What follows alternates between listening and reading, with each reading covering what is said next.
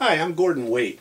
A spherometer is an instrument that you use to measure the radius of curvature on a telescope mirror. When I'm working on glass and grinding telescope mirrors, there's two reasons why I do spherometry. One, of course, is to monitor the radius of curvature of a mirror to make sure that it's heading in the direction that I want at the speed that I expect. So ending up with a mirror at the correct radius of curvature is an important point. But the second reason I use spherometry is to make sure that the piece that I'm working on stays spherical. You'd like, while you're grinding, for a mirror to be spherical. It helps later on in polishing, and also helps you in the fabrication to keep the fabrication moving along in the direction that you want. So to do this, I have a spherometer station here that I've built. I have an area here where I can put the piece that's under test. This is a 20-inch quartz mirror, f4.5, that I'm working on right now. And then this is the computer controller for my spherometer. This box is the control unit. On the box I can set the size of the spherometer ring that I'm using. I can zero the ring, I can check the sagitта, I can set it up to whether I'm using inches or millimeters or diopters.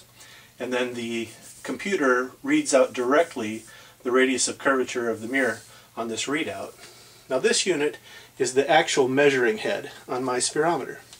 And you can see it's a standard 3-ball spherometer plate, 3 balls that define the points where it touches the mirror. And then there's a central probe that actually is what measures the depth of curve on the mirror. Now if I show you this, if you look at the display on the back here, as I move this up and down, the display on the spherometer changes. And that's how it makes measurements on your mirror. Now this particular head on the spherometer is a 5-inch plate. It's 5 inches in diameter, or 2.5 inches from each leg into the center.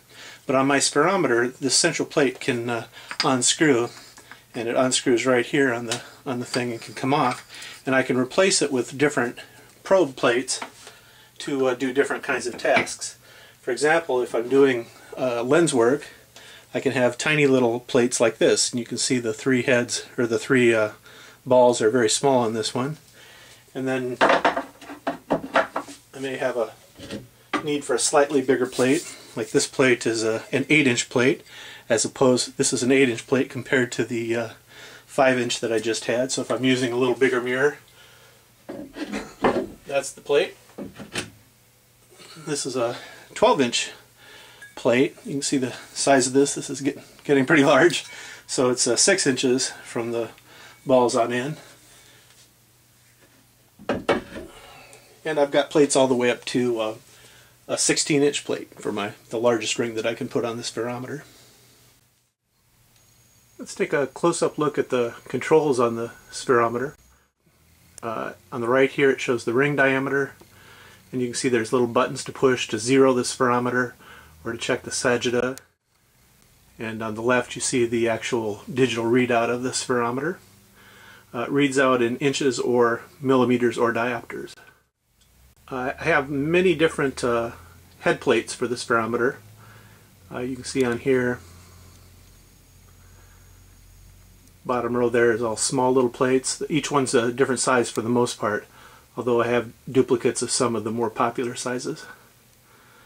They go up through 4 and 5 inchers, and then up through the 8-inch plates, and 12-inch plates, and the very largest one there at the top is a 16-inch plate.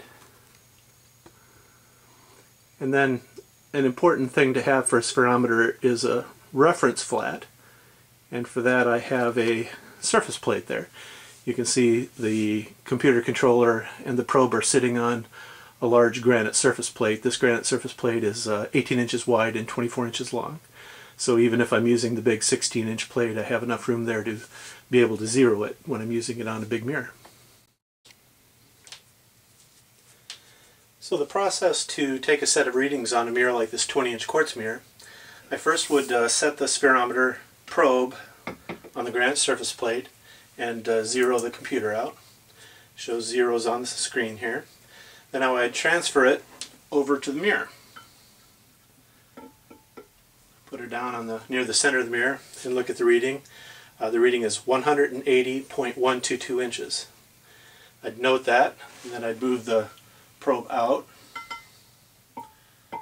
Again, look at the reading. This is 180.122 inches again. And then I'd move it way out to the edge of the mirror and try to get the feet of the spherometer as far out toward the edge as I can.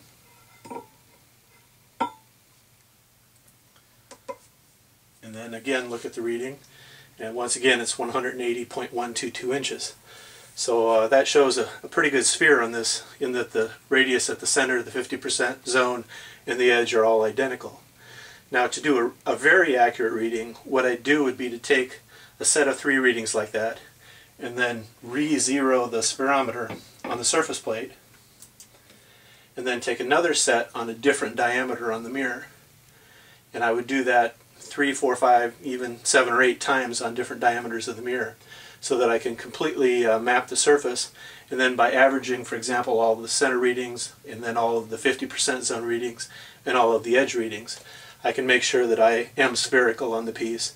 And of course, I'll know exactly what the radius is so that I can plan my next grinding step. So that's how I do spherometry on a piece of glass, or a piece of quartz in this case.